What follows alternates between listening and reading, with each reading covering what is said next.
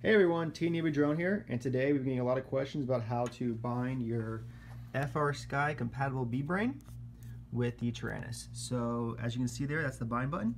So we're going to go ahead and create a brand new model here on the Taranis.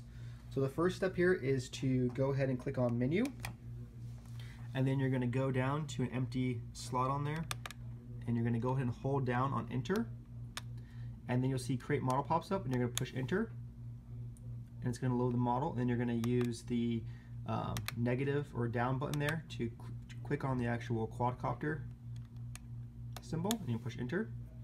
And then what you're going to do here is you're going to push page once, twice, 3 times, 4 times, and then it's going to go say ready to go, and you're going to click enter once, and then one more time, and then you're going to see a brand new model that's been added there. So to get to that new model now, you're going to go ahead and push down and hit page.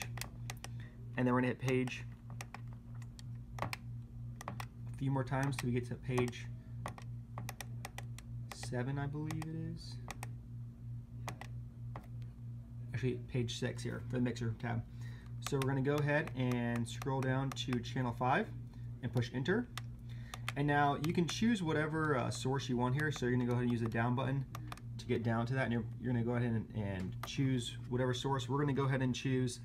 Actually, let's choose SA. That's the one that Jesse chose in his video too, to make sure we have the same videos here. So we'll use this button right here, and then you're going to go ahead and click enter once you choose that, and that will be the switch you're going to use for arming and everything. And then we're going to go ahead and click on exit, and you exit one more time. And you can add a model name to this if you'd like to as well, but for now we're just going to leave it set to model 10. But if you wanted to change the model name, you just go to page 2 right there, and you would just go ahead and click right there in that blank spot, and you just put in whatever name you want here. So we're going to X out of here, and now we're going to go to actually binding the Taranis. So you're going to go to page 2 here, and you're going to scroll down, or you can scroll up to get there a little faster, and then you're going to make sure that you have it set to D8. So you're going to change this, you can push enter, then go to D8, push enter one more time, and then you're going to go down to the bind area, and you're going to go ahead and push enter there in 1 second. But the first thing we're going to do here is we're going to grab the USB cable in the USB about 1/4 of the way here, and then you're going to grab a screwdriver, some kind of tool, and you're going to go ahead and just push down that bind button right there, and you're going to push in the USB so you can see there's power now. And once you push it in, you're going to let go of the bind button, and now you're going to go ahead and push enter on the radio. It'll start to chirp, and then once it chirps about 3 or 4 times, you're going to go ahead and push exit twice and get back to the main screen there, and then you're going to unplug the USB. So now we're going to go ahead and plug in the USB here, and you'll see it actually show up on your screen, so we can check to make sure that the Taranis has been bound correctly. And we're going to go into receivers tab, and now when you move the sticks on the radio here, you'll see that it actually will move all the different settings in Betaflight as well. So what we're going to do now is that each of the actual center points are a little off right now. So you can see the first one is 1512, jumping to 1513. So what you're going to do is you're going to take this bottom right adjustable knob here and go down a little bit, because you're going to try to get this right at 1500.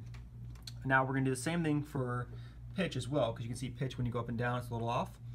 So we need to take that one down as well. So you're just going to go ahead and take this switch and go down a few times until you get this right at 1500 or as close as possible.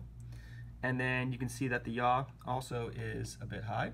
So we're going to do the same thing for yaw. You're just going to go to the left with that button right there and bring it all the way down to 1500. And now that we have that, we're going to go ahead and go into modes. And we're going to set up all the different modes you need to actually go ahead and arm the quad. So as you remember, we set the actual top button here, which is SA, to be the mode directory. So we're going to go ahead and change this so that way arm is all the way from about 1200 up. So take that air mode, and we're going to add angle as well, or horizon, whichever one you prefer. And then as you change this down, it'll arm and then go to air mode as well too. So we're going to go ahead and save this, And you can mess around with this and get this kind of however you'd like to have it all dialed in. And then that's all you really need to do. So we're going to go ahead and save all this, unplug everything, and throw a LiPo on here, and you should be good to go. So you see the quads here. So you're going to take the switch now, and you're going to go down to arm it. And you go down all the way, it'll go to air mode. So take off. So we're good to go. All right.